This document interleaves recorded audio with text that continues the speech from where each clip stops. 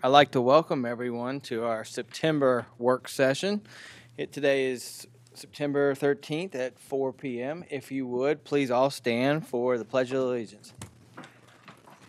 Pledge of Allegiance to the flag of the United States of America and to the republic for which it stands, one nation, under God, indivisible, with liberty and justice for all. There is an agenda in front of us. Is there any recommended changes to this agenda? No recommended changes. Is there a motion to approve today's agenda? So moved.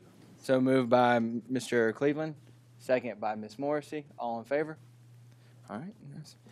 All right. The first item on our agenda for today is the Forsyth County Schools Education Foundation with Jennifer, Evan, and Michael. Welcome. Good afternoon. How's everybody? Exactly. You ready? We're excited to be here. So we do look forward to giving you guys an update, mainly because in the event you're in need of any good news, we have nothing but good news in our presentation for you. So Yep. Michael and I, you got it. You got it. Well, first of all, I'm Evan Profeta. I'm now the past chairman of the Forsyth County Education Foundation, and thank you. I got you. Joined by Michael Barron, our current chair. Michael's going to share a little bit more about himself here in a few minutes, but we also have some of our board members here with us, Fonda Harris, Doug Dershmer, along with us, and we may have some others join us here in a moment. But first of all, thank you. Thank you especially to our board members who work very hard to help us accomplish our goals, and thanks to all of you as well. As we're going to touch on here in a moment, without everyone's support and participation, we would not have been able to accomplish the goals that we have in the past, and of certainly the ones that are in front of us. We're without one of our hardest working members today, okay? You guys know this already. She's out doing more hard work somewhere else, but we would not be anything without Hannah. So we definitely want to go on the record and please extend our thanks to Hannah and her hard work. And we can't take any credit for this deck either, right? That again, talking right. about Hannah, That's right. she's the power behind all this. She serves it up to us, Yep. She's amazing. And works on both sides of the house for all of our efforts. So, 2021, we saw 4 of our board members roll off at the end of 2021. We added 2 new members, and we re-welcomed a few that wanted to stay with us as well. So we're really happy and proud to have them want to continue to serve along with us. Our work in 22, of course, consisted of the duck dive for education. If you don't know what the duck dive is yet, maybe you're living under a rock, but it is one of our missions to make sure everybody knows what the duck dive is about. And you're seeing the duck in a couple of different forms right now, so we're going to talk about that as well. But we're very excited. We'll come back to Fry in a minute, which we just had a few weeks ago. And thanks for all awesome. of you participating that we're able to get out. And I'm sure you saw the joy not only on the teachers and staff that we were presenting these checks and grants to them, but at the end of the day, obviously the students that we don't get to see, but they are presenting them to them. I'm sure it's just a joy. So thanks for y'all's participation in that for sure. It's a highlight for us to see that money go to work and how much it's appreciated for sure. The foundation is growing. We're growing in responsibility tremendously, especially with the various scholarships you see on the slide here. Tammy Waddell Memorial Scholarship, Wayne Jones and Dr. Layla Denmark Scholarship as well, which is all of those programs are evolving. We simply oversee things as it relates to the financial aspects of those things, but we are continuing to be looked to for those kinds of responsibilities, which we welcome. It helps us expand our footprint, expand the awareness of the foundation, and helps us grow the organization. So. Other initiatives that we have, the Families in Need relating to Dining with Dignity, that was started back in 2019. And now staff scholarships, which is a really neat addition, something that Wes brought to our attention as a need, and we were able to make that fit very well with the newly renamed Dr. Jim and Peggy Morrow Eye Challenge. So, of course, that continues their legacy and the hard work that they were doing to raise money for technology. And now, with the flexibility we have to allocate that funding a little differently, we get to meet an even greater need with that as well. So that is very exciting for us. All right, so back to the duck dive and the 2022 school grants. We had another successful fundraiser, no doubt. All of the schools participated by having the duck visit and recording a video with the duck, and the principal at each school sharing their information with the families. I think that's really, that media push that, again, Hannah is right at the heart of, and her team as well. Don't want to leave them out, because the kinds of work that they are doing to give us that social media presence and to really help us have a huge impact is tremendous. So 7,876 ducks were adopted, which broke our record from the previous year. Michael's going to share a little bit more about the goals for this year, and we raised $124,606, which, for fundraising, especially during the time at which our fundraiser was going on, is really, really tremendous. So we held the duck dive, which of course is every April. It's that Friday right before spring break. Another great fun event that, if you haven't had a chance to come out and attend that one is a lot of fun. And, again, we thank everybody for their participation. So, Dr. Beard, you love that event too, don't you? You get to pick out the winner. You get to bring the love to that. It's great. Thank you. we have yet to get you in the pool. Not gonna Haven't get you in the pool yet. So It's too cold. all right. So 41 grant applications submitted for 2022. All, of course, aligned to the learner profile. Some really excellent requests. We were excited to be able to fund 30 of those grants for all 126, just over the money raised. Our promise always, as it relates to the duck dive, is that every dollar that we raise, except for the prize money, we have the prize money that goes out of those funds, but every dollar goes to work in the schools for the teachers' ideas to benefit the kids. So we were able to impact 33,000 students, and our presentation, which will be available, has a list of the grants with descriptions and things like that. So since 2016, just short of $500,000, $481,000 in grants, impacting 108,000 students, which is absolutely fantastic. And of course, that culminates with Friday. And so many of you, I think everybody, we didn't get to see everybody because we had to do 3 teams to cover the county effectively and to keep things mystery enough for all the schools receiving grants. But it is really a highlight for everybody to be a part of and to award those grants. There's a lot of anticipation and surprise and appreciation that goes along with that. So, as I mentioned, we have student scholarships, the 2 scholarships we mentioned, and new for 2023. So I'm going to turn it over to Michael next. If you haven't met Michael yet, Michael, like myself, is an alumnus of Forsyth County Schools. Both of us went to South. Yep.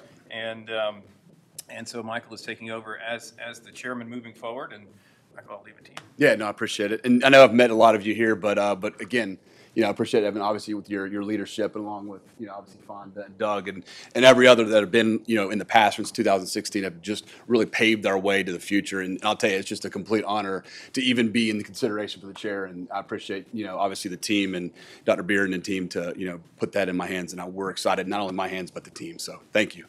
So you talking about just exciting from, we'll go ahead right into what we have coming up, just from a standpoint of all the things that I think we have in front of us, the future, right? We talked about the 481,000 that we've grown from since 2016.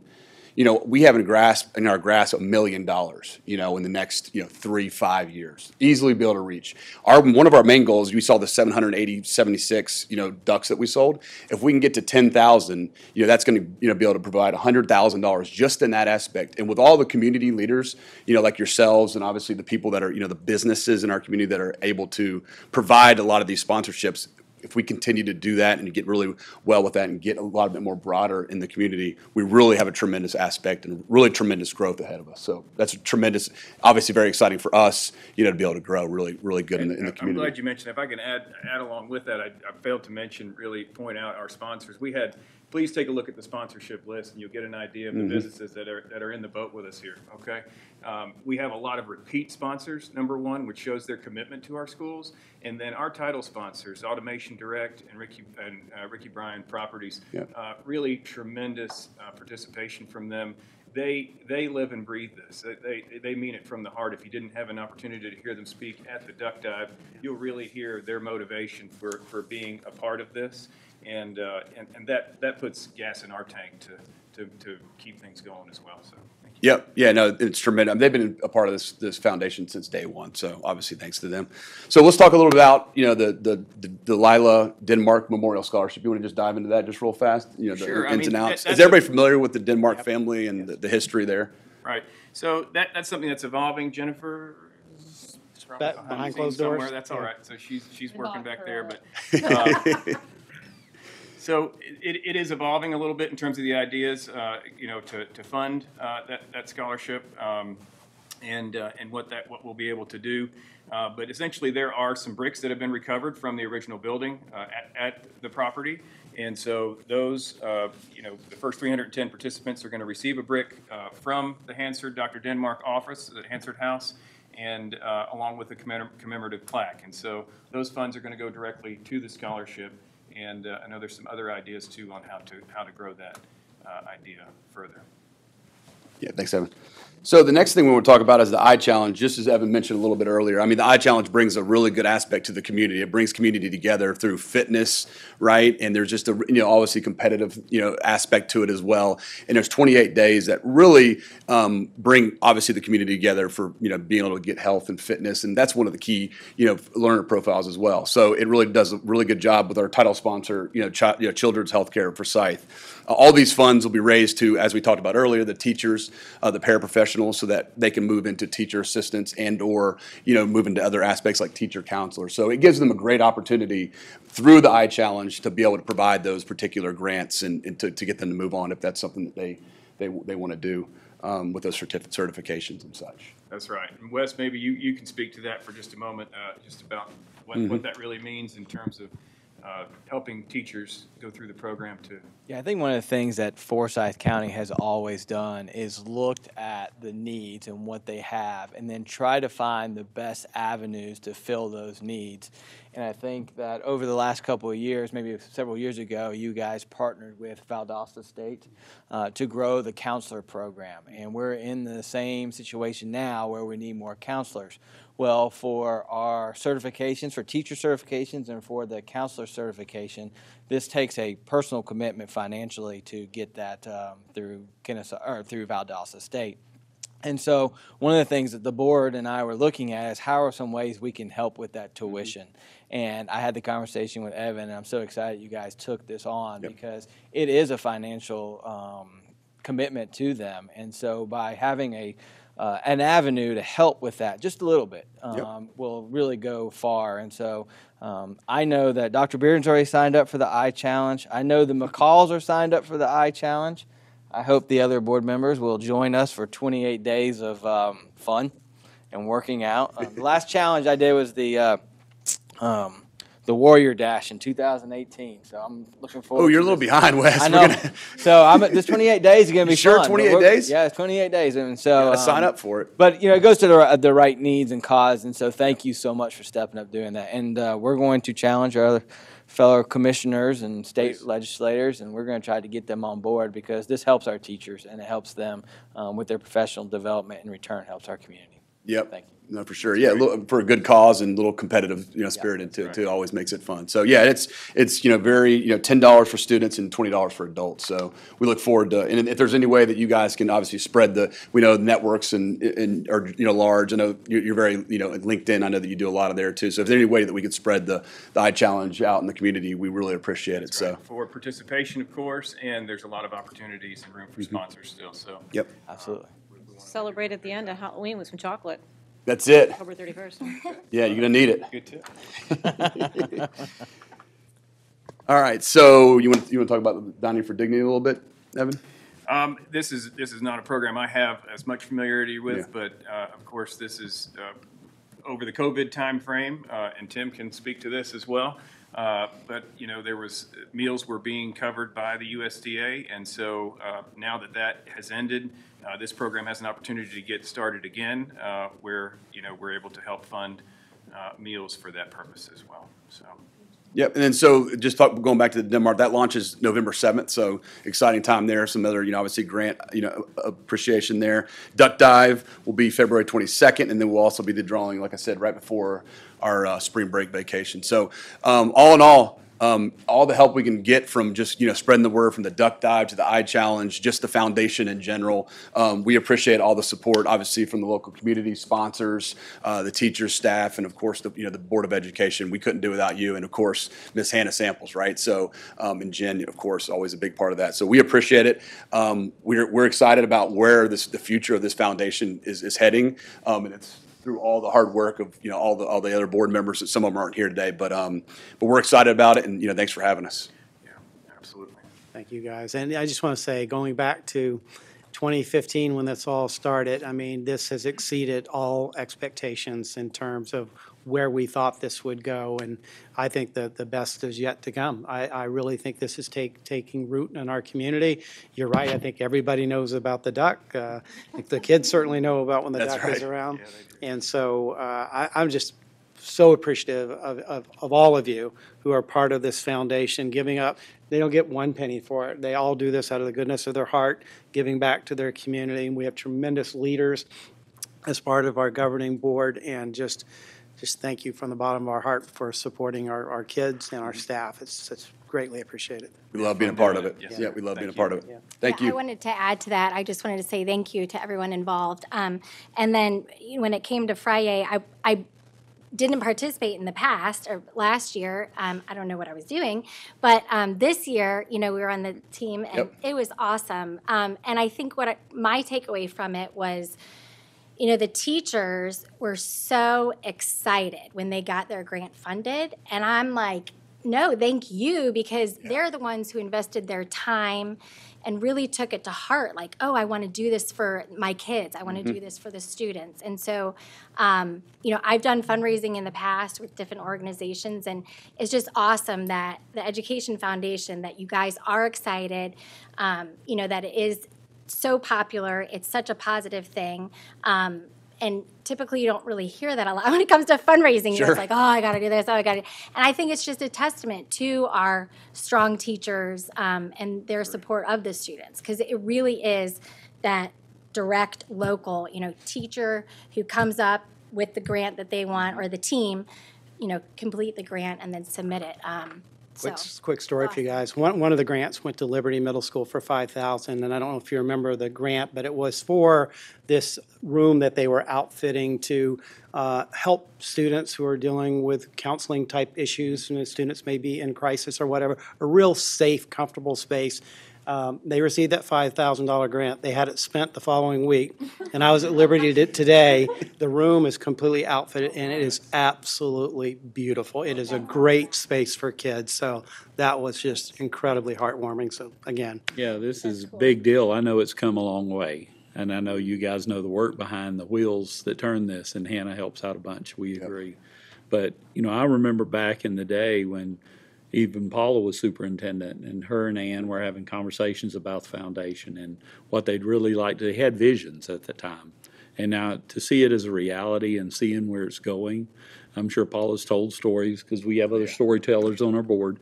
But it was interesting to see how far we've come with it. And I think y'all get the fact when I say it takes a long time to get there. I mean, I've been on the board 18 years. It seems like yesterday when we started a few of the initiatives, this being one of them, and seeing where it is today is just amazing. So I look forward to the future, Yes, sir. as you Look said. forward to it.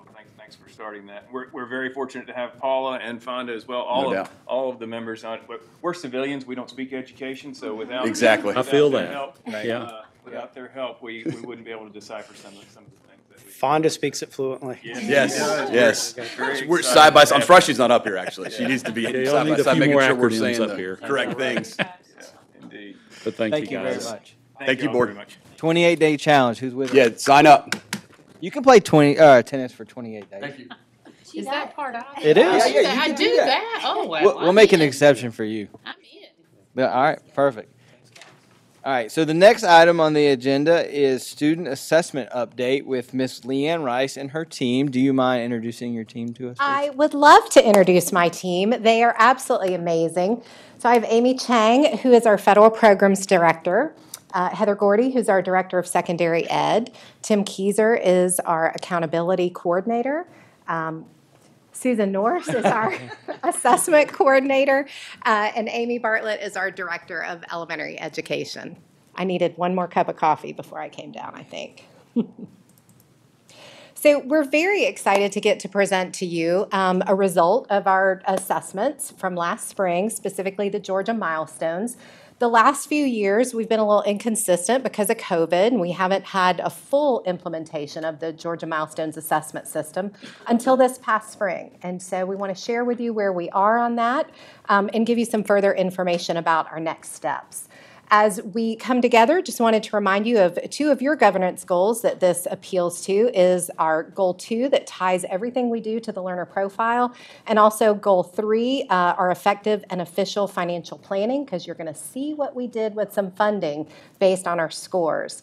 And then I also wanted to tie it to our new strategic plan. We have a goal area specifically focused on the learner experience, and what we're going to share with you today is talking about the things that we're strategically doing to increase student achievement, increase student growth, and increase student engagement.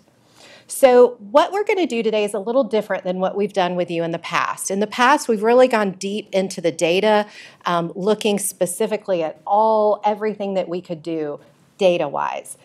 Data tells a story, but it tells part of the story. And so we also want to take, once Tim shares those results with you, we want to take you a step further. The past several years, we have received federal funding related to the CARES Act, and specifically looking at how are we addressing learning loss. So I've asked Amy Chang to share with you some further information about that so you can see those intentional things we've done to address our students who may have experienced some of those learning gaps.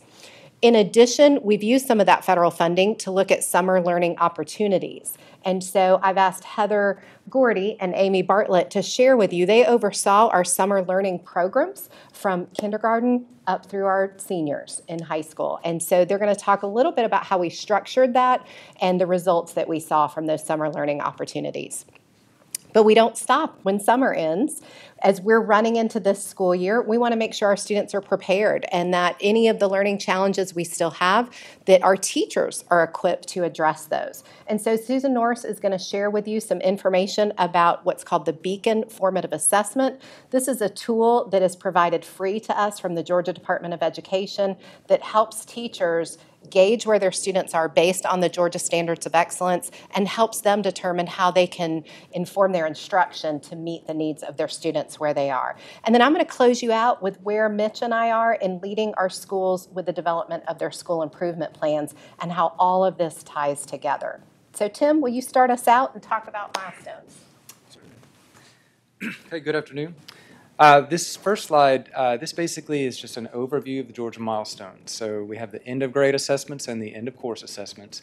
So what you see here is what is tested at each grade level, and then a statement that basically describes the purpose of the milestones. One thing to consider that's different from years past, beginning last year, we've only got 4 end of course assessments. This used to be 8, with physical science being primarily tested in Forsyth County at the 8th grade level. So 4 of those assessments were removed, so we're down to 1 per subject area with end of course. And since we still teach physical science in 8th grade, we still give that assessment, even though it's no longer an EOC, and I'll address that later as well. So end of grade. So this view, this is what you recognize from the past that we've shown you. This is each grade level, each subject that is tested. And so you can see here grades 3 through 5, individual grade levels, how our students perform consistently higher than the state average. This is from this past spring? Yes, ma'am. And this is the combination of grades 3 through 5. So this view gives you across elementary school, how are we doing compared to state counterparts.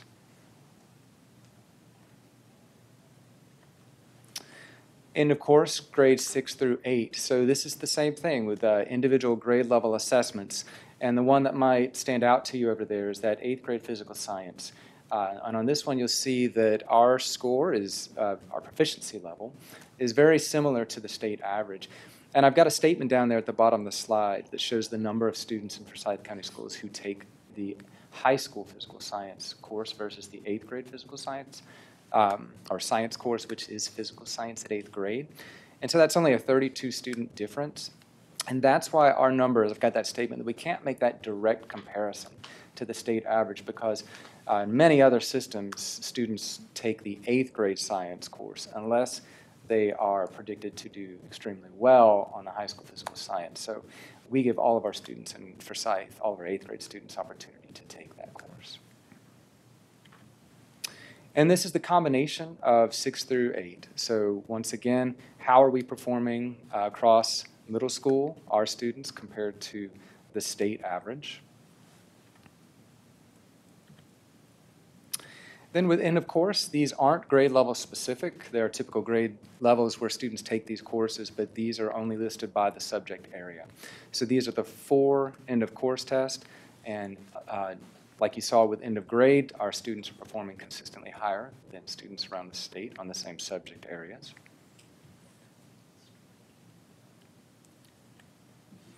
So this slide is a comparison to pre-pandemic levels, and the state strongly discourages to make longitudinal comparisons to pre-pandemic levels because we know that there was an effect that impacted learning.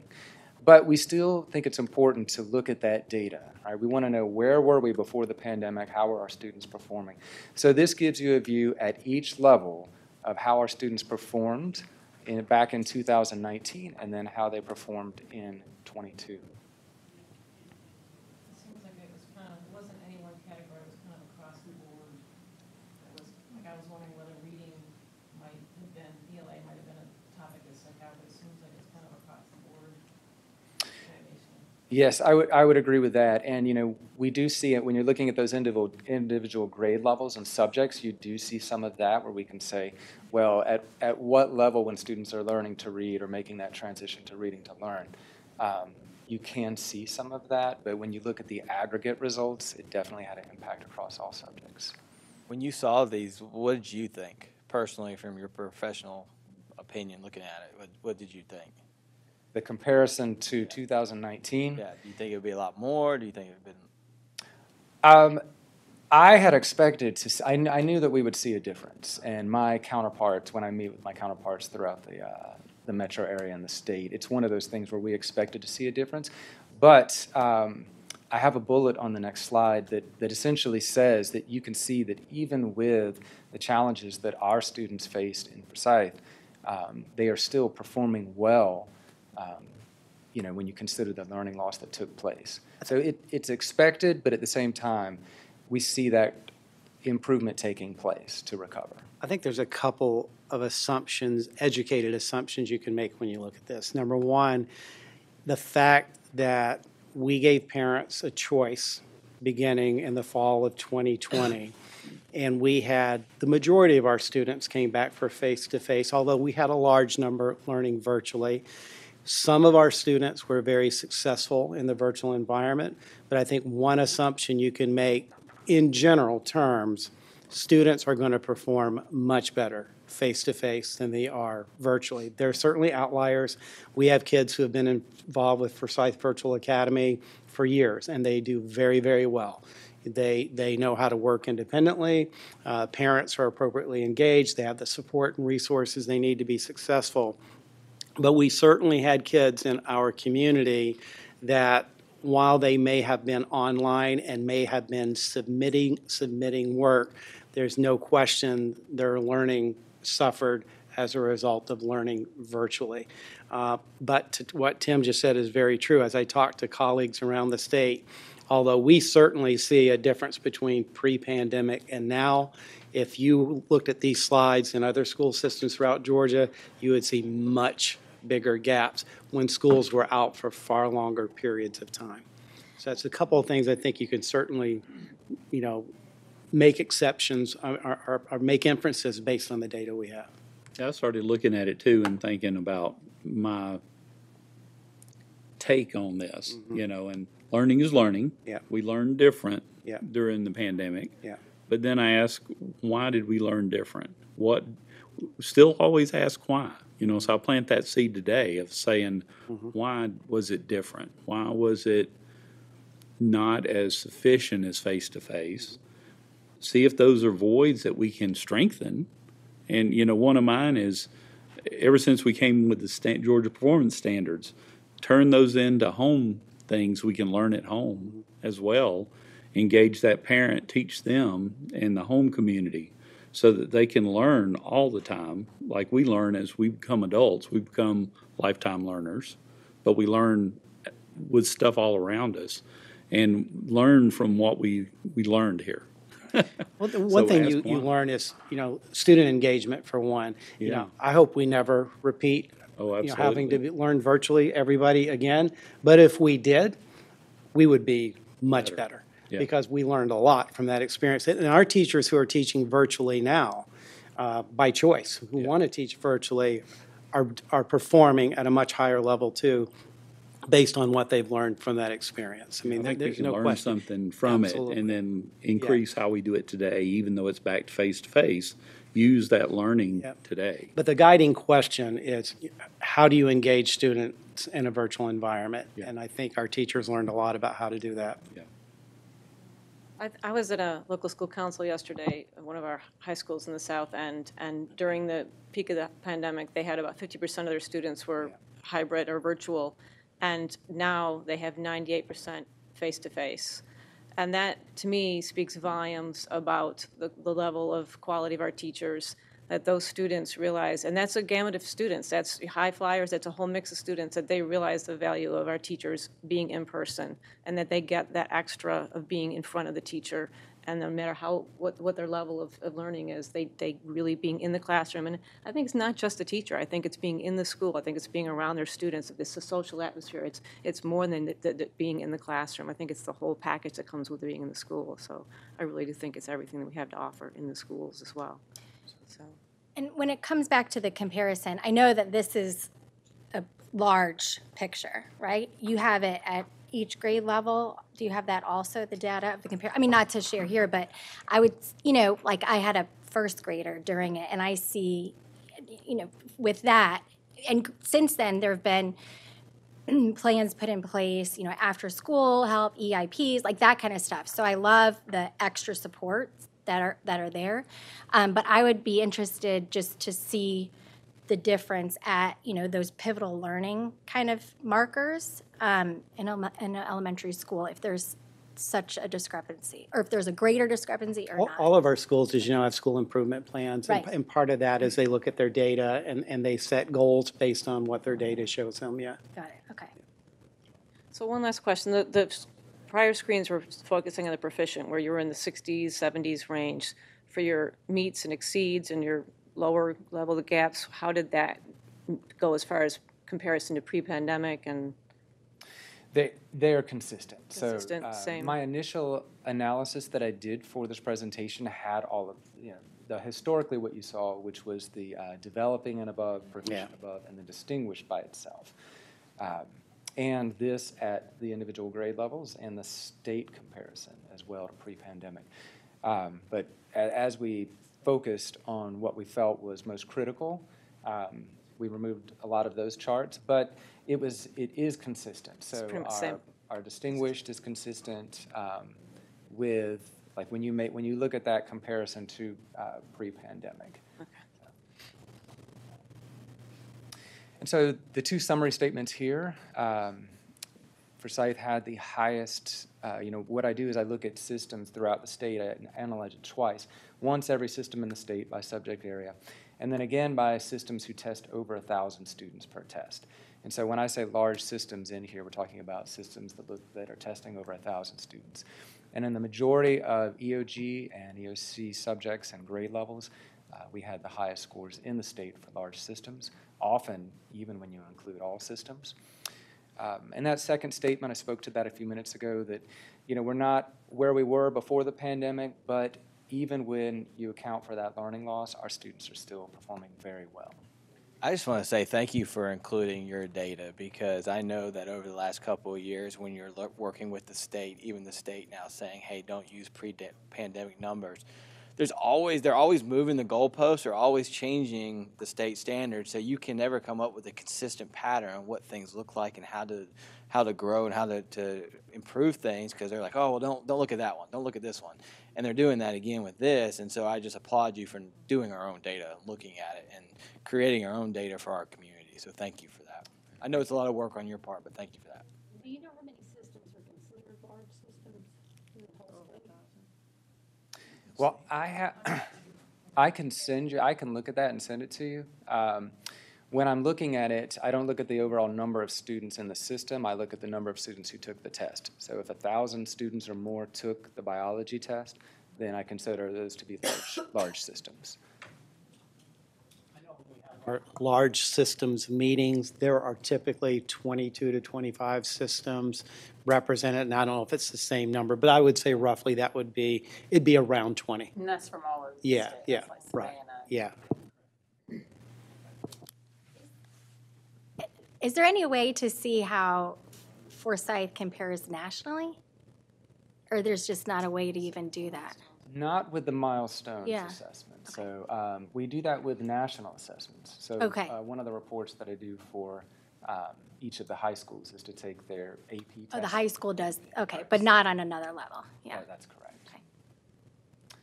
Okay, so now to address like how we are dealing with some of that learning loss, I'll turn it over to Amy Chang. Good afternoon. As I'm sure you remember, we received about $13 million from the ESSER 3 grant, which was part of that American Rescue Plan, the ARP. And as a requirement of that grant, we were to set aside 20% of the grant, which is approximately $2.6 million, to address learning loss. In order to determine how we were going to spend those funds, we had to have an initial consultation meeting with our community members. So we held that in May of 2021.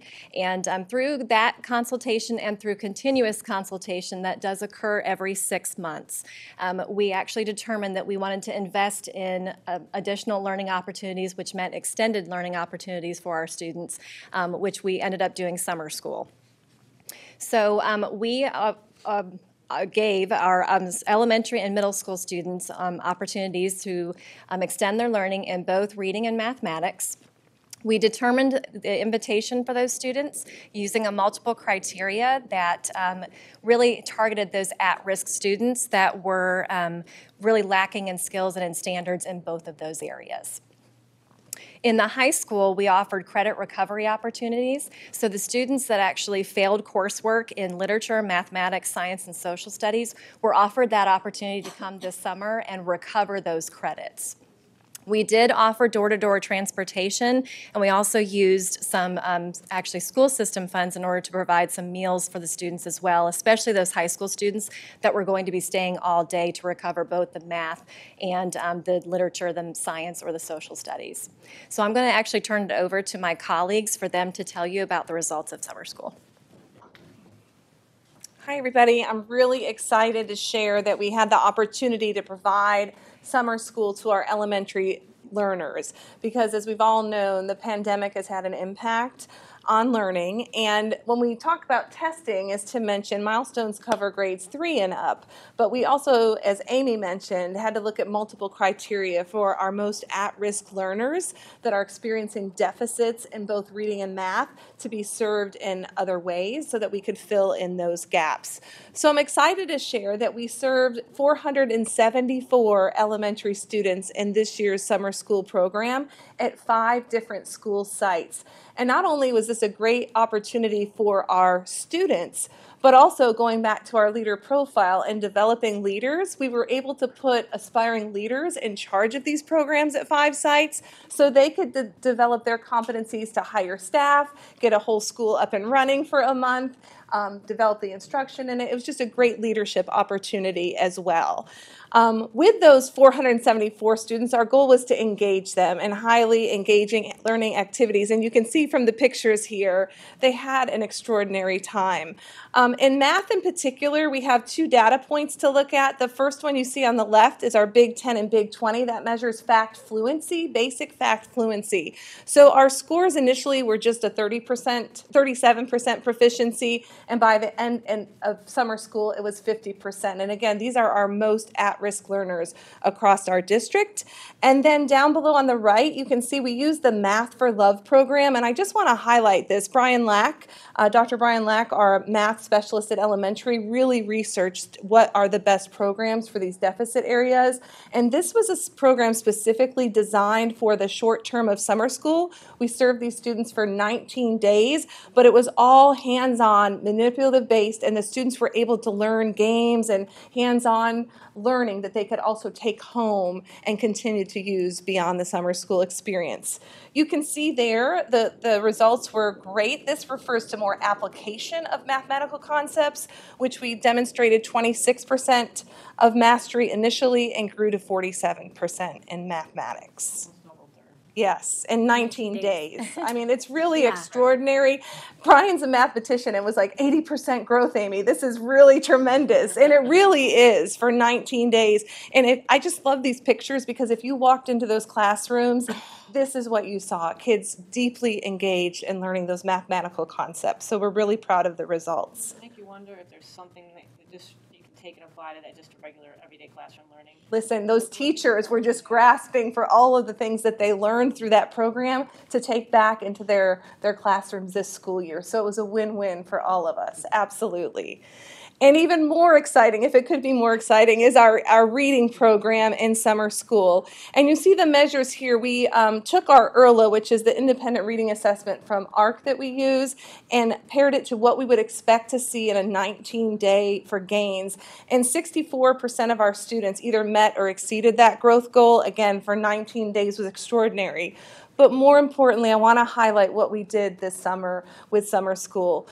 Our ELA content specialist, Dr. Courtney Bean, paralleled literacy summer institutes in reading for our teachers. And those institutes were held at 4 of our summer school sites. So cohorts of teachers were learning about the teaching of reading and then had the opportunity to go into our summer school classrooms and apply that deep level of learning directly with students. And those are the pictures you see here. So we're learning how do we identify these specific deficit areas and then target specific teaching strategies and interventions to use with students. It was a learning lab, if you will. So we had our teachers learning alongside and then applying the learning directly with our students. So we really believe from our department in promoting job-embedded professional learning, and this was a wonderful example. Again, a win-win. We're developing our teachers for working with all students, but our summer school students got the benefit of really individualized teaching practices and learning practices specific to their skill deficits.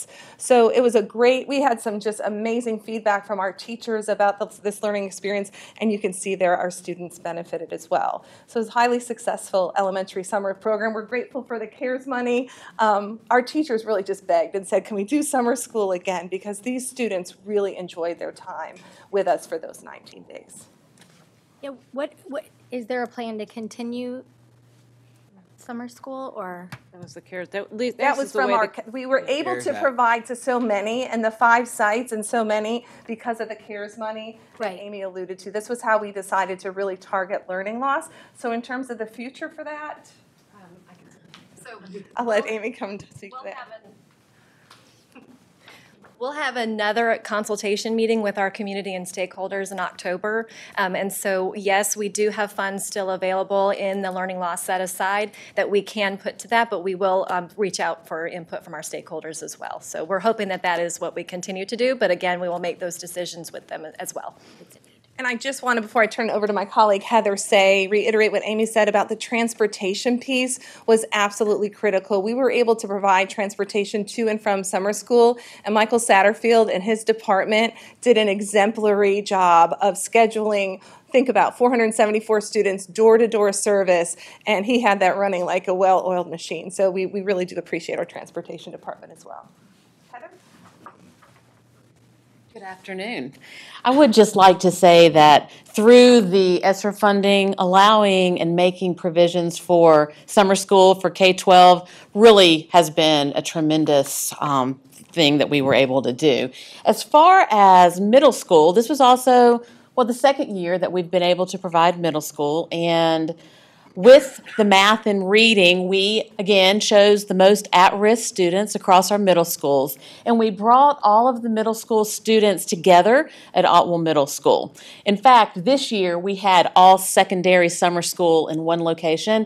It really made things a whole lot easier on the transportation piece, and having all the kids in a very compact environment also worked well for any other things that could have happened in summer school that this year luckily did not.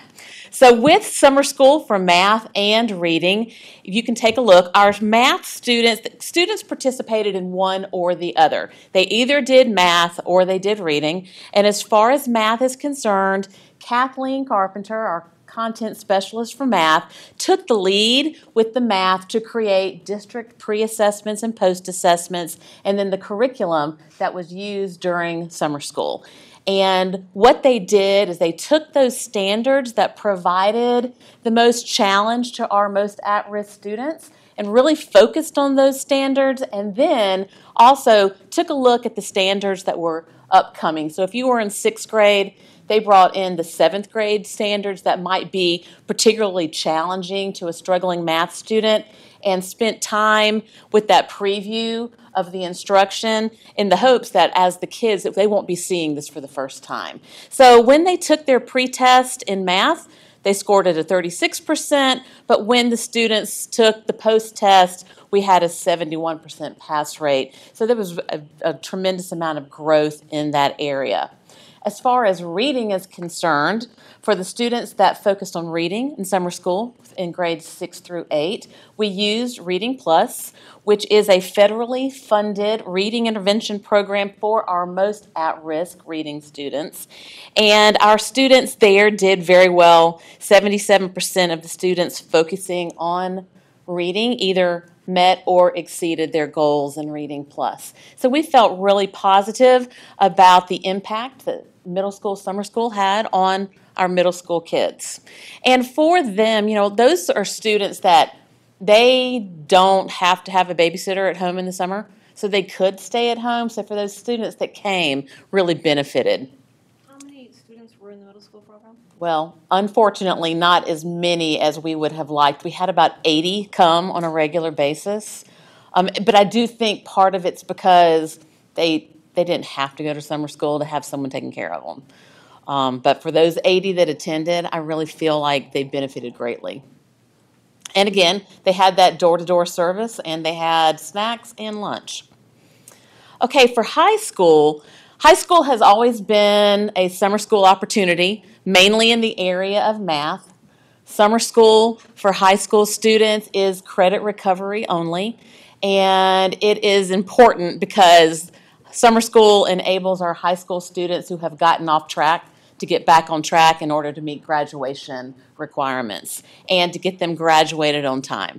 Because when our high school students start high school, it starts their high school cohort, and they have to finish in 4 years. So the summer school opportunity with math in the morning and then science, social studies, or English in the afternoon was very beneficial. They too met at Otwell Middle School, and we've been very fortunate with our secondary high school because we've got some of the same teachers that have been coming to teach summer school for years now.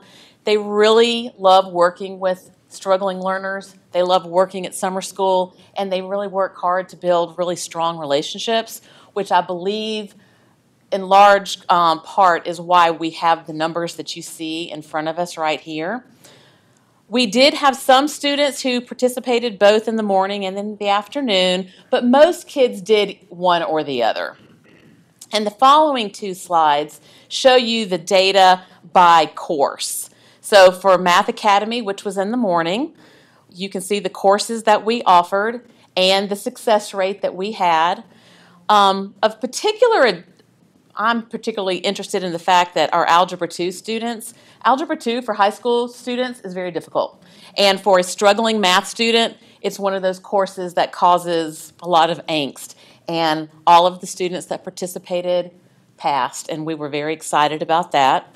And then you can take a look at the English percentages at the bottom, and then our social studies data as well as our science data.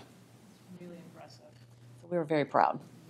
We feel like we really got a number of kids back on track, and I feel we're going to see, the fruits of that labor, down the road. Okay, well, thank you, and I'm going to pass the mic along to Susan Norse. Hello, everyone. I'm going to talk to you today about our Beacon Formative Assessment. So Beacon Formative Assessment is really the tool that allows us to continue individualizing instruction for students and providing supports throughout the school year. I think we did talk a little bit about it last year and the year before. This is the third year we've had Beacon. In the past 2 years, we've given the Beacon assessment throughout the schools more like an interim, more like, once or twice a year and then looking at the data. It's a phenomenal tool. It's adaptive. It's for 3rd grade through 8th grade, English, language arts, and math. And when I say it's adaptive, what I mean is if a 5th grade student takes the math assessment, they start out getting 5th grade math questions. But depending on how they respond, they may get 6th grade math questions, they may get 7th grade math questions, they may get 4th grade, and they may get 3rd grade as well. So it really allows us to provide off grade level, above and below data. It's really designed as a tool for a teacher. Sometimes when school test coordinators want to find reports and they are very frustrated and they call me and I said, it's not designed for us at the district level. It's not designed for us at the administration at the school level. It's designed for teachers to use the data. It can be given in a variety of ways. It comes as a full battery where you can give a full ELA test or a full math test, or you can just give one part, maybe an algebra assessment or maybe a geometry assessment. And there, in the second half of the year, there's a milestones predictor report. So it'll say if a student took the milestones test this day, this time, this would be the scale score that they would get. So it's a really powerful tool. If you look at, I wanted to share this with you because this shows you the performance levels and the performance bands. And it's really important to understand that if a student's in a certain color, that they could be 2 grade levels below in a certain area or in a certain domain. And then when we go look at students in bands, if you look at band 1 students, it said they need support in the current grade and 2 grade levels below, which we are seeing a lot of students in band 1 based on the last 2.5 years of education that we've had. Or on the opposite end, you could have students in band 7, band 8, and band 9 who are prepared for the current grade and 1 or 2 grades above. So I spend a lot of time going out to schools, meeting with teachers and talking about the results, and I really take some time to make sure they understand what the report means. This year, Beacon has kind of taken on a life of its own. Towards the end, the second half of last year, schools were calling me and saying, hey, could we do this with Beacon? I'd say, sure. There's no particular way you have to use the Beacon tests. So I say, sure, try it, or sure, do this.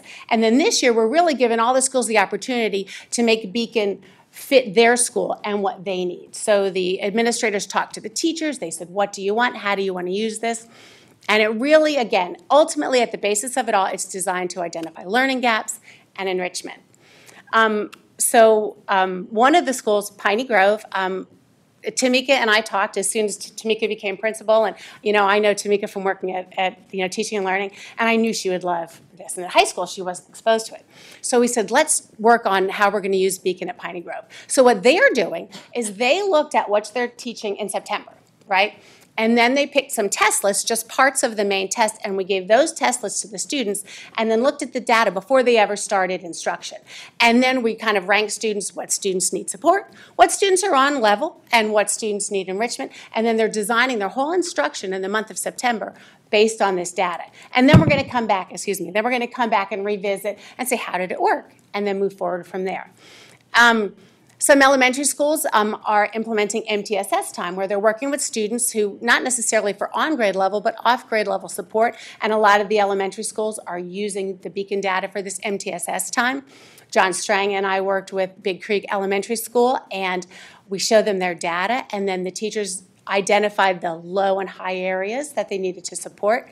Then the teachers decided which domains, for example, craft and structure or algebra or, writing, and which teacher was going to work with what, and they're sharing students across a grade level during MTSS time based on what they wanted to teach. So it's a very exciting time for Beacon. As you can tell, I really care very much about it, and I just look forward to the future with, and I think it holds a lot of potential to meet our students where they're at. Thank you.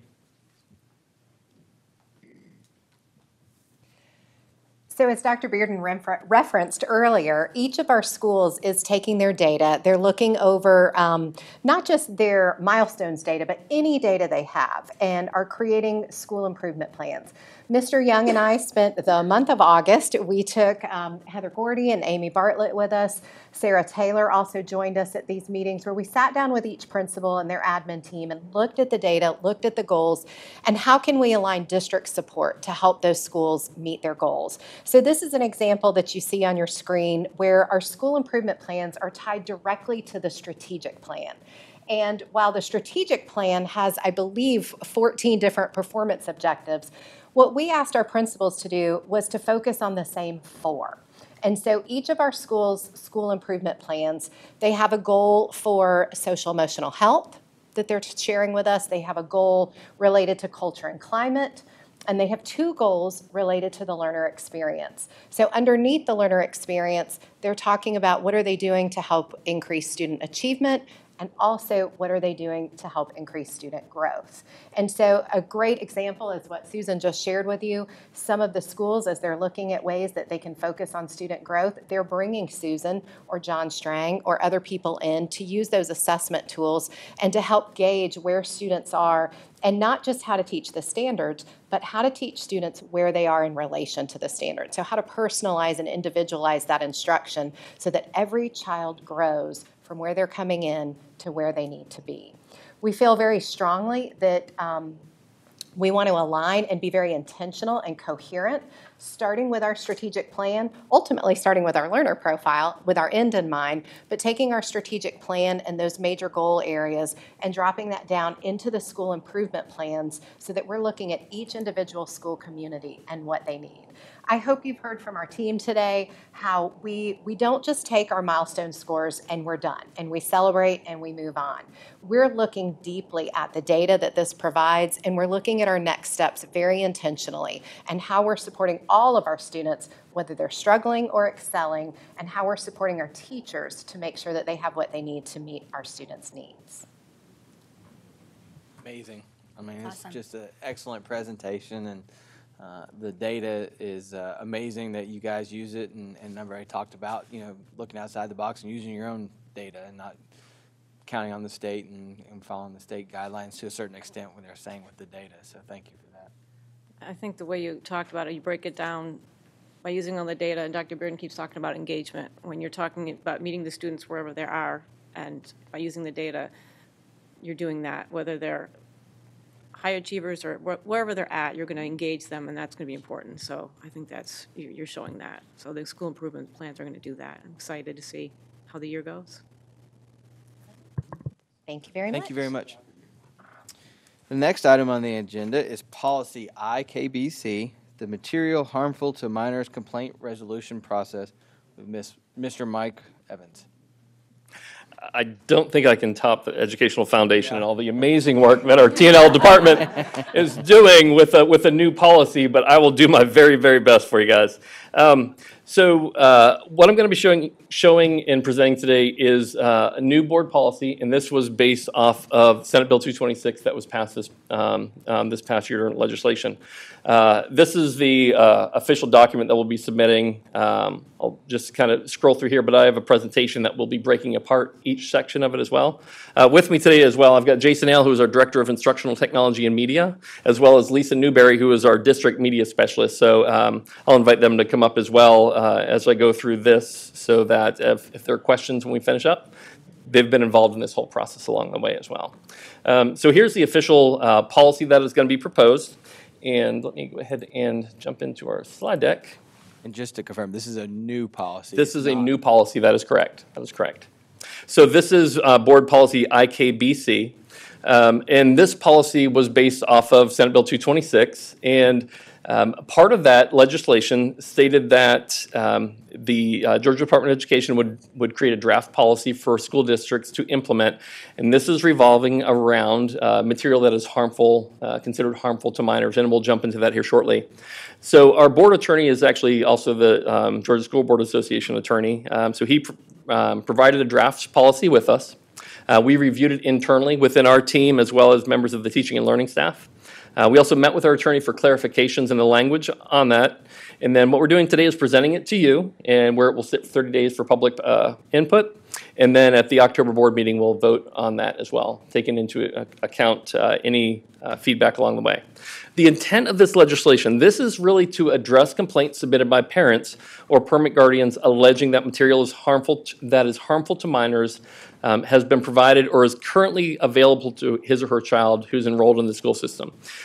So this is a very specific focus of policy, and one that we're going to jump into a little bit further, because this is different than a book challenge, and I'm going to break out the differences between the two here. So by the law, in our board policy, if you look at the legislation in our board policy that was provided, they mirror almost hand in hand. They're almost identical, and our attorney mentioned that he wanted to make sure that we were adhering to the policy or the law language as much as possible. So this focus is on content that focuses around nudity, sexual content, sexual excitement, or sadomasochistic abuse. And the key thing here is that these three areas down below, these are the three key areas that all three of them would need to apply for material to qualify underneath this. The first one, obviously, taken as a whole, predominantly appeals to the prurient, shameful, or morbid interests of minors. 2, patently offensive to prevailing standards in the adult community with respect to what's suitable material for minors. And then 3rd, again, when taken as a whole, lacks in serious literary, artistic, political, or scientific value for minors. 2 key points to point out there is that taken as a whole is mentioned twice in that. And then the "and" underneath the second bullet is that all three of these would need to apply for something to be considered harmful to minors.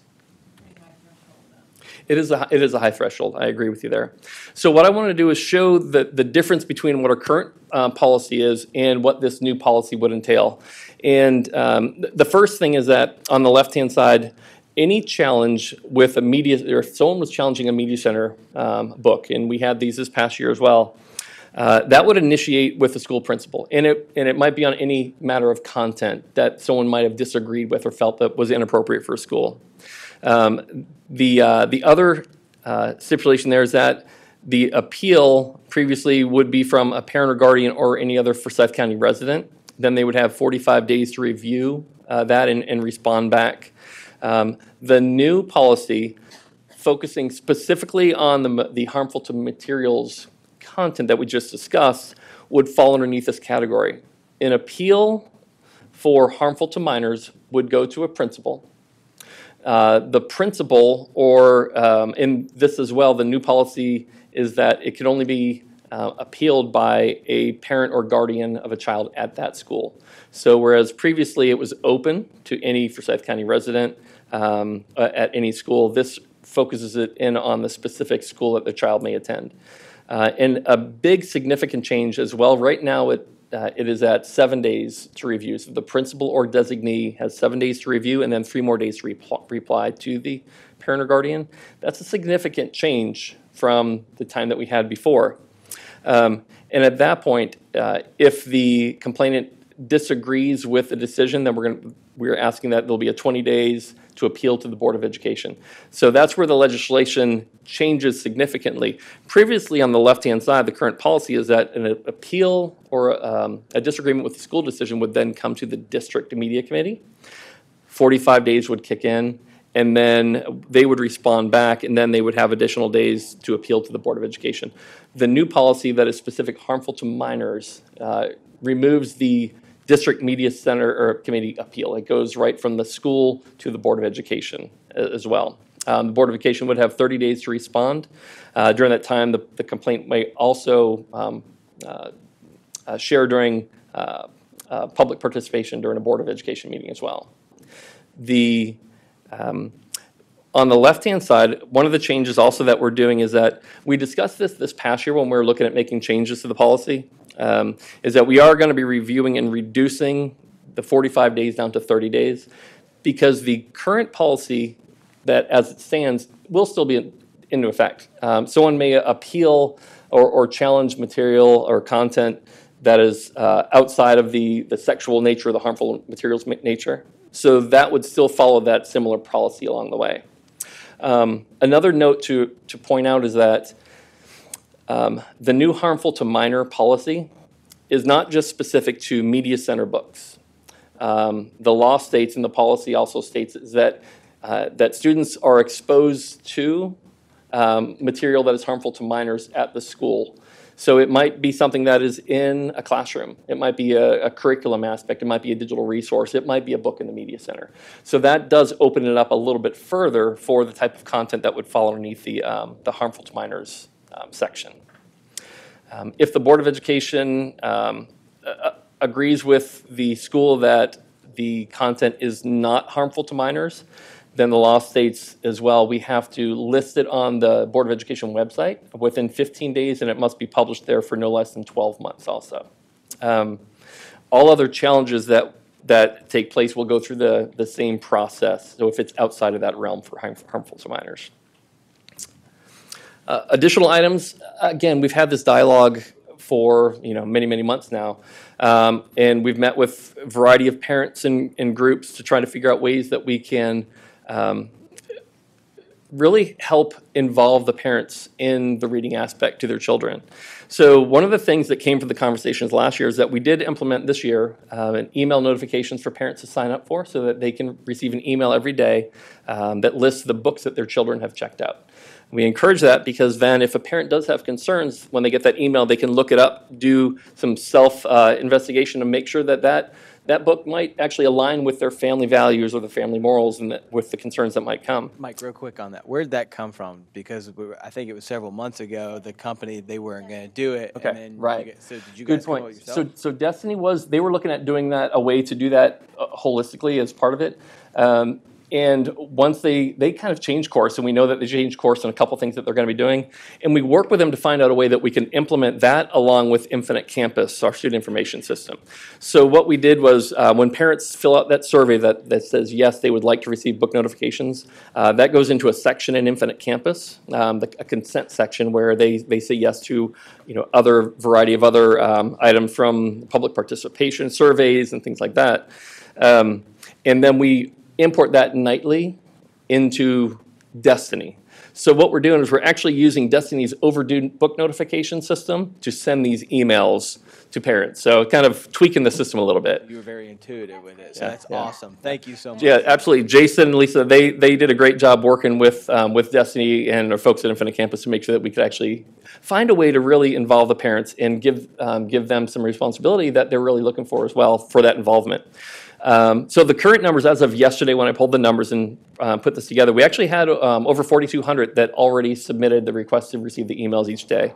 And that's the breakdown right there based on the level. So even, if we were thinking maybe more so at the elementary school level, there's still a significant level in the secondary also.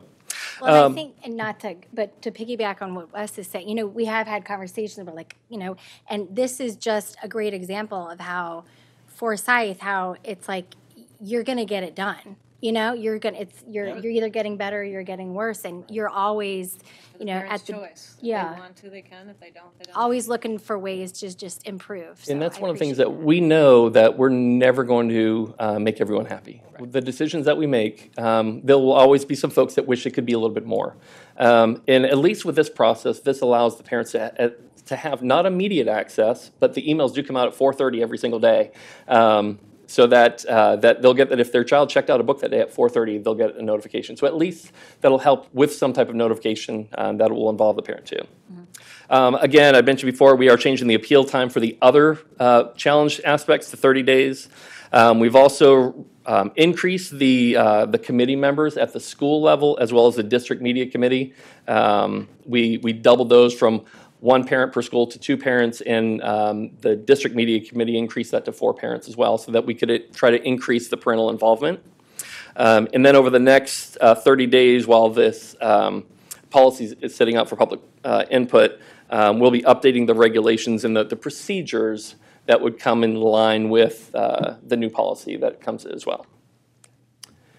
Questions for myself or my amazing team that I'm here with?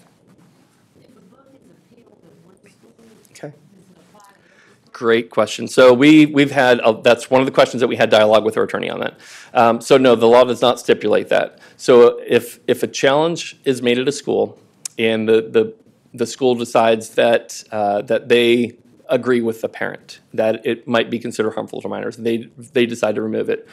It would still be available in other schools. If an appeal is done to the Board of Education level, and say the school decides to keep a material and the board decides to remove it, it will be removing it just at that school. And we had some conversation with our attorney about that, because the language of the law states that it's a community. And what is a decision at the North community might be different than the decision at a Lambert community or Denmark or West community as well. So the decision is actually going to be applying specifically to the school that it was submitted. Now, I've got to tell you, though, when book challenges or material challenges come through, there'll be an awareness. Everyone, our administrators, our media specialists will be aware that there's a challenge going on. Obviously, they can take a look at the materials that they have in their books as well. But it will be specific to that school that was submitted. Now, that was a very good legal answer, as Mike has been learning to do over the last couple of months. The practical matter is, if a book is found to be harmful to minors at a specific school, I would hypothesize that if it's challenged at a neighboring school, it's just going to be an expedited process. You're going to see the same thing happen, because to your point, it's pretty hard for us as a governance team representing all of Forsyth County to say, this book should be removed from high school A, but it's going to stay in high school B. But the law is the law, and we have to follow it. But from a practical matter, I think it certainly sets in motion what would happen at another school if it gets challenged.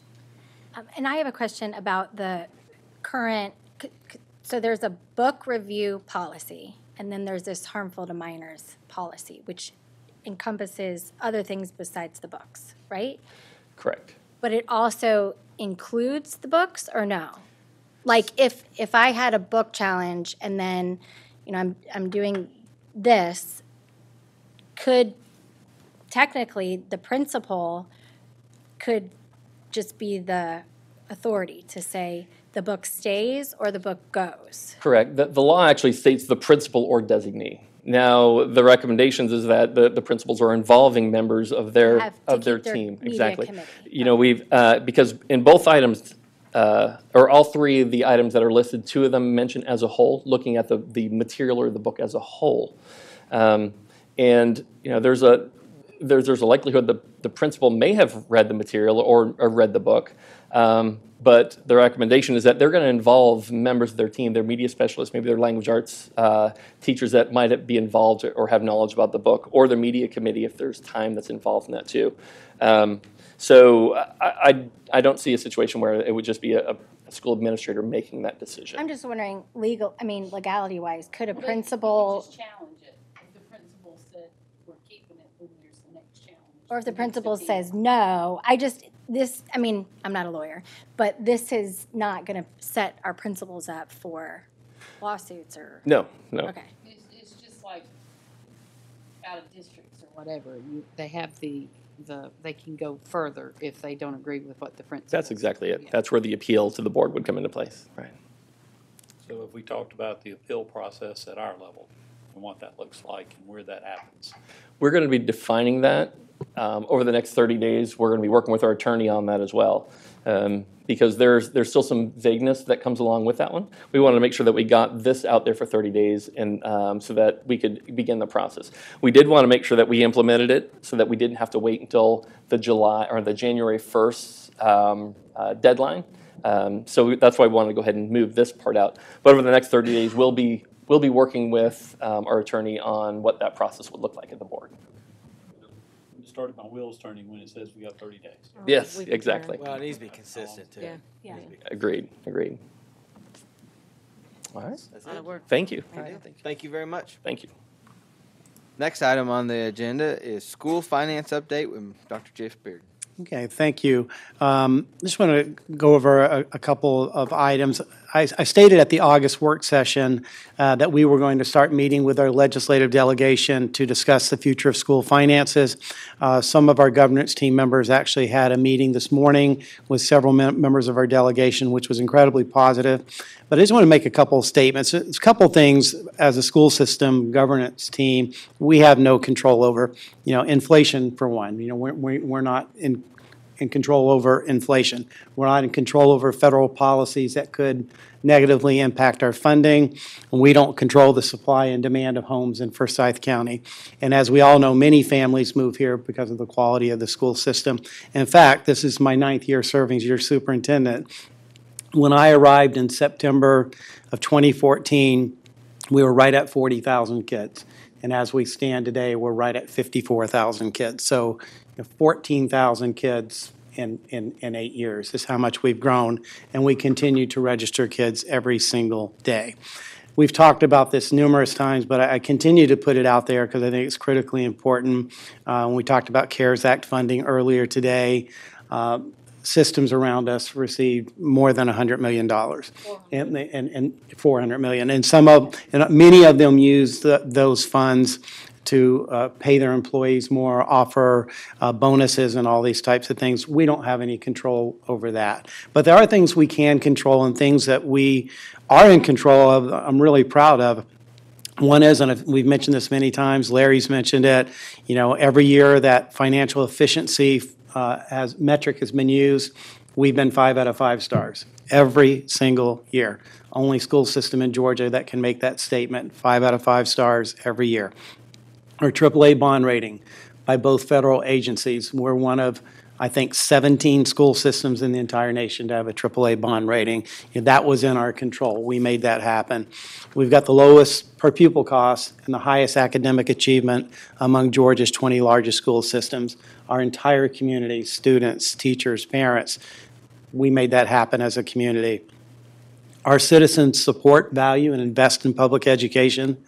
So what do our students and families receive in exchange? One metric we've been using a lot lately, and I think this is important to get out there, 70% of our students who graduate from one of our high schools are eligible for the Hope Scholarship. 70%. And those scholarships save our parents lots of money, thousands of dollars each year on college tuition. Last year, we had 1,500 high school students, 1,500 taking dual enrollment, meaning they're earning college credit while they're in high school for free. Some of our students have actually graduated from one of our high schools with an associate's degree. That's huge. That saves our parents lots of money. We have 54 career pathways offered to our students. Most of those pathways offer industry certification and credential at the conclusion of the pathway. Many of our CTAE students graduate from high school prepared for the workforce, industry certified. Our schools offer 32 advanced placement courses. So use any metric you want. The investment we make in our students pays huge dividends for our students, our parents, and our community. And we know that having a quality public school system helps to drive economic development. So I don't think any of us on the governance team, we want to sacrifice the quality of education that our students deserve, our parents expect. We will continue to operate our schools as efficiently as possible. But tonight, what I wanted to announce, and we've talked about this a little bit on the side with board members, we are going to look to ask for financial experts in Forsyth County to voluntarily join what I'm calling our Citizens Financial Advisory Committee. These citizens will be asked to meet with Larry and I several times throughout the course of the year just to review our finances, to make suggestions and recommendations. And so what I'm asking board members tonight, if you have anybody that you know in your community with a strong finance background, of course we don't want just anybody, we want someone with a background in finance that would like to serve on this committee, let Larry and I know who those people are. We're looking to try to find about 7 to 9 that would meet with us, much like my parent and community advisory committee several times throughout the course of the year.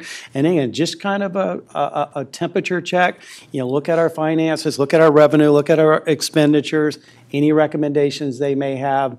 I just think it's important for our community to see that we have a citizens oversight committee, if you will, in the area of finance. So if you could think about that, let us know if you have anybody in mind. Larry and I have been talking about it. We've already had a couple of names recommended to us, and then we'd look to hopefully put that committee together before the end of this calendar year, and we'll certainly report back to you after.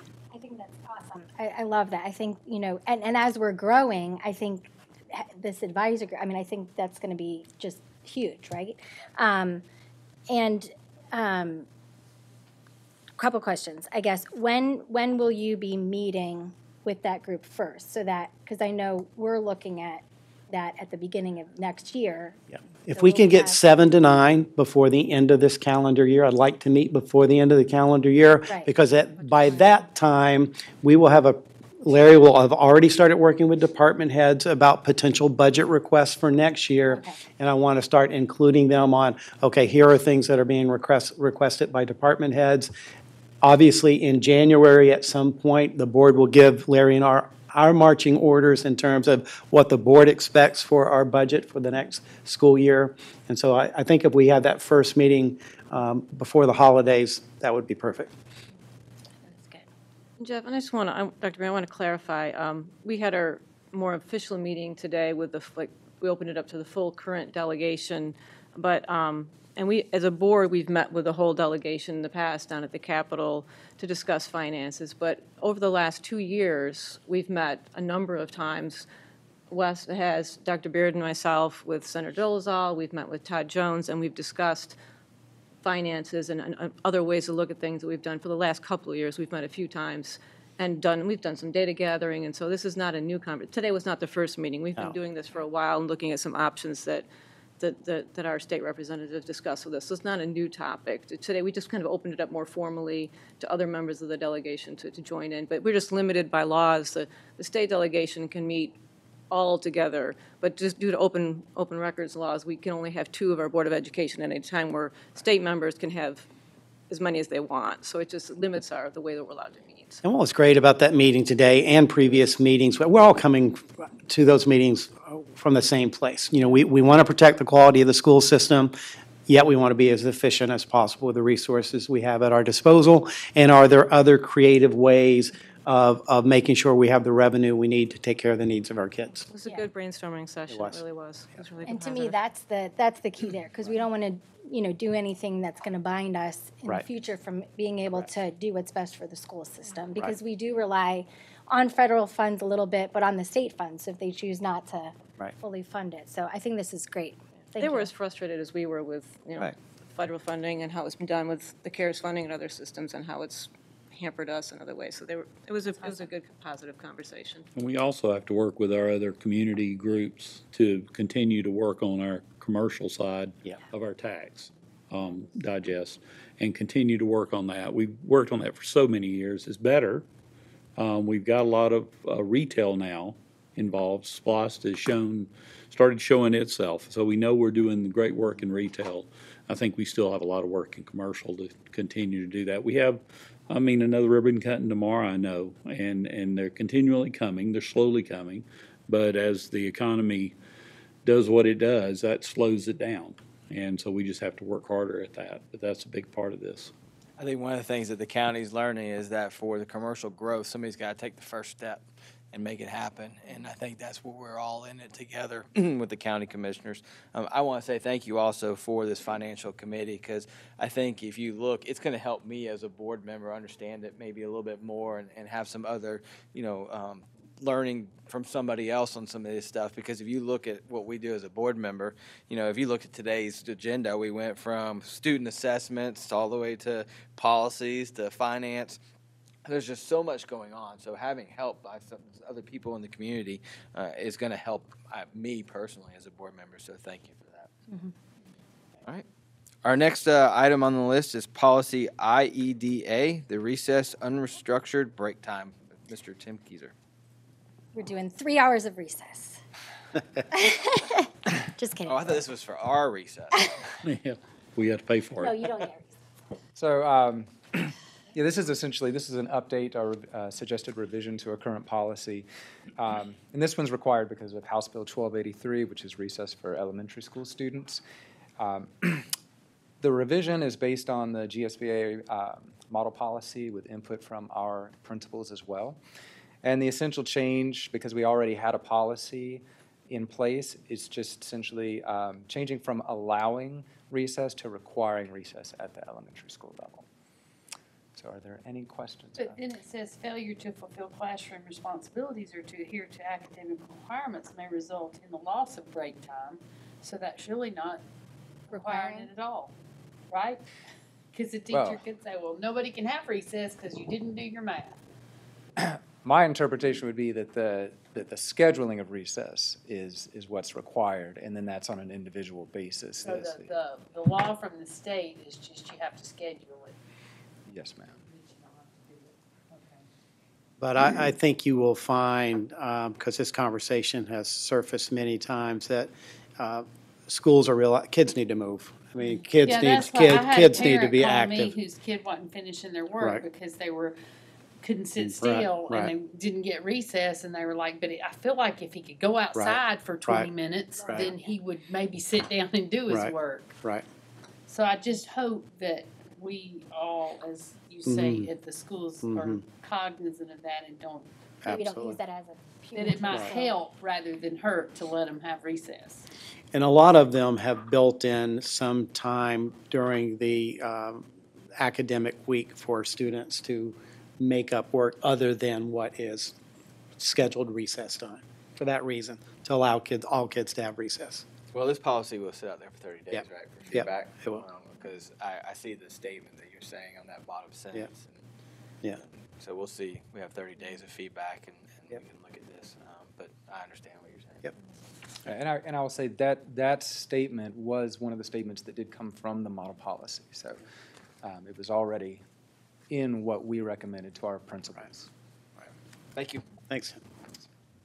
And then the last item on the list is the Forsyth County Schools government team goals for fiscal year 23. As you all have seen with today's presentation, and we see every month, the staff does an excellent job aligning their tasks with the board goals.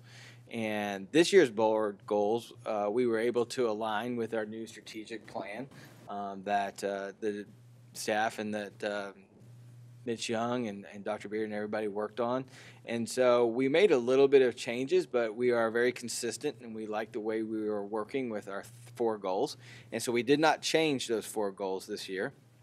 We did change a little bit of the verbiage to include a little bit more of community involvement, aligning some more with communication when it comes to the learner profile and strategic plan, communication with effective and efficient financial planning, and making our large schools feel small. I think that out of the 4 goals, obviously goal number 1 is our number 1 with the safety of students and staff, but goal 4 is what makes our schools successful, I think, and it's something that we all are passionate about. So these will be posted on the website so everybody can have an opportunity to look at it and see our actions, and we look forward to another great year at Forsyth County Schools. Thank you. Thank you. So that concludes our agenda. There's a motion to go into executive session for personnel and land. So moved. So moved by Mr. Cleveland. Second. Second by Ms. Morrissey. All in favor? Thank you.